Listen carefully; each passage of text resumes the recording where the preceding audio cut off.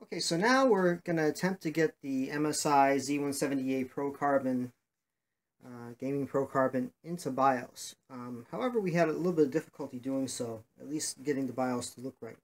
But we're going to recreate our steps and kind of show you some of the mistakes that we made at this stage. So if I come over here, I'm dealing with a regular, kind of a rather inexpensive TV actually that has HDMI. So I'm going to connect the HDMI into the HDMI port on the MSI Pro Carbon. Of course, and that's right here. So I'm just going to connect this guy in. So my goal is, of course, to be able to get the BIOS to show on the screen. That's my goal. And I'm just kind of recreating some of my steps that I had done. So at this point, we already did a smoke test. We need a little power, obviously, so we're going to connect some power, and we're going to see what happens. So all I'm doing is connecting this in. My monitor should be on as soon as I turn on the power here. So I'm going to basically just go and turn on the power to my battery backup. The monitor should turn on. Let's see how it is here. Okay, there it is. Please wait. It's an HDMI. So we know that we have the monitor working. Okay, so the next step is to turn on the MSI Z170a Pro Carbon. Gonna flip the switch there, and then turn it on. And of course, initially I thought, well, this would be enough to actually get us to see. Oh, look at that! All of a sudden, we can see something. Oh, we do see BIOS, and I'm surprised that we can actually see it that easily, because the first time I went through this, I could not see anything. Now this obviously doesn't look 100% right though. So if you look at that, if you look at any of the screens that are normally shown on MSI's website, that doesn't quite look right, and I haven't figured out why yet. It's also a little bit warm today, and that's not good. Typically, I think, of course, we don't have our CPU cooling apparatus in place either, so I'm guessing that what's going to happen right now is we will, it'll run for a while and it's going to shut off. And I think if it shuts off, it's going to be basically because it's noticing that it's over temperature, and it shuts down as a safety mechanism. So if you look here, of course, I don't have a keyboard connected, and typically I should be connecting all my peripherals before I power up. So I'm going to turn this down for now. I'm going to turn it off.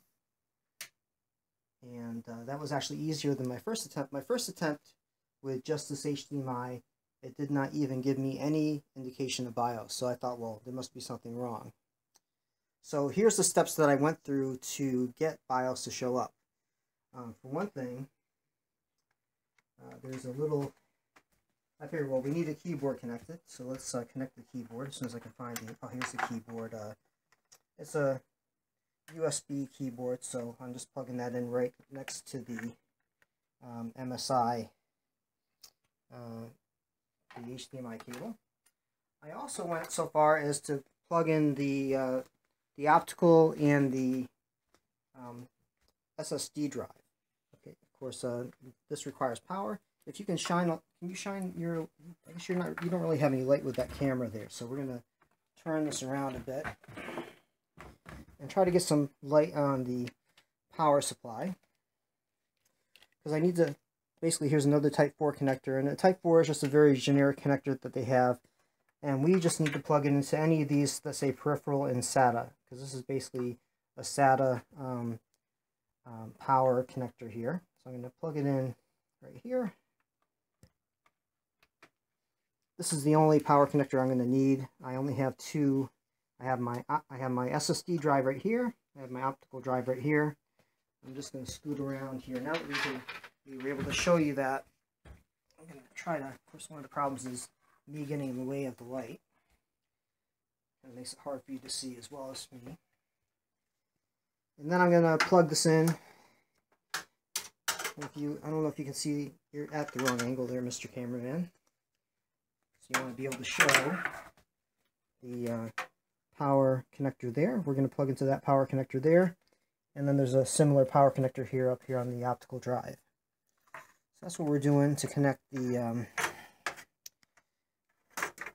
connected to SATA peripherals. And I'm going to just basically, if I can get this right.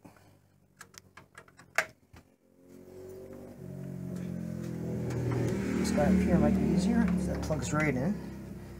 This guy right here, of course I'm having a problem seeing.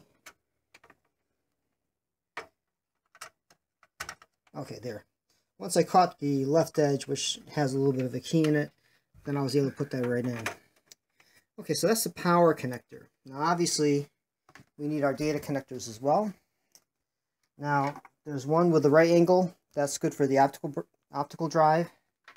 And there's another one that has the, it's just a straight connector, and that's good for our SSD. So the main thing with the Pro Carbon is this port right here is the SATA 1, this is SATA 2. So we're going to use SATA 1 for our SSD drive. And we're basically just going to, the metal levers, they seem to work well when they're on top, which is good. That makes it easy. You just press down to pull them out. Same thing here. We're going to put this in. And you know you have it in if when you tug on it just gently and it doesn't come out. It doesn't always give you a snapping noise, which I like to hear because then I know that I have things properly connected. So here, that snaps in nicely. This one did not snap in nicely, but it does seem to be in there good. Okay, so that's all I did. Like I said, the first time I tried this, and I just had the HDMI port connected, I really got nothing. And so I was very concerned. Alright, so here, I still would like to get in the BIOS better. The BIOS is really not showing up properly, but let's see what happens this time. I don't know if it's a matter of trying more than once, or maybe I'm just trying something different here. So I'm going to throw this switch. And of course, just throwing that switch doesn't turn it on. You have to use the front panel. You come over here, Mr. Cameraman. Of course, maybe you can't see that too well unless I turn the light around. Okay, you got it? Good. So then we just have to press on this, and that turns the motherboard on. It's also turning on the optical drive, which I believe probably still has my Windows installation disk in it. So I think this time we're probably going to go, and of course okay, you can see we're doing something there. Oh, press any key to boot from the CD or DVD. Let's see if this works this time. Last time it did not work. Let's see, do we have a key here? I'm pressing on a key. Maybe I had the wrong thing connected. Let's see what we got. Okay, this guy is connected, but it's not registering.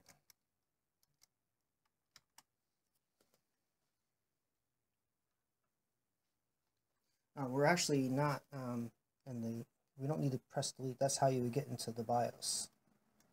Okay, so we're having a little bit of trouble here. It says press any key to boot from your CD or DVD, and we're actually not getting anything.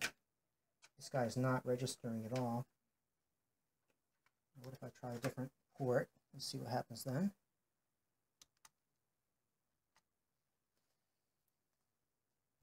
We're not having, there's no, none of our debug LEDs are on.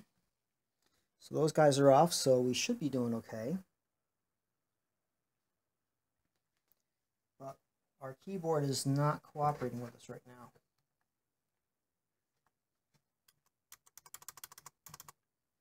So this is actually a new problem that I haven't seen before.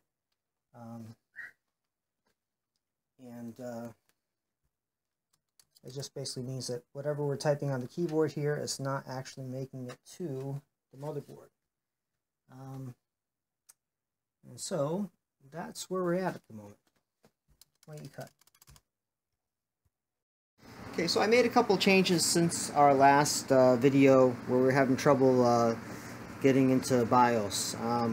Mainly, all I changed was instead of a TV with HDMI, I went to this Acer computer monitor with DVI. So that's just a simple DVI connection. And then I'm just using this Logitech keyboard and mouse with a little one of these little USB gizmos, and this setup seems to be working okay. Also, another thing is, you know, rather than having the keyboard plugged into this port, I have it plugged into one of these regular USB ports. So last time when I was trying, I think I had it an older keyboard plugged into this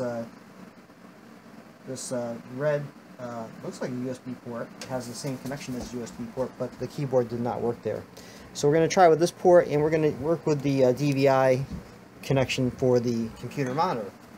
And basically we just want to get into BIOS. So this is the next step in our smoke test. Make sure that our system is okay. So I've got the power turned on back near the power supply, and I'm going to flip the switch here, and we should see everything come on.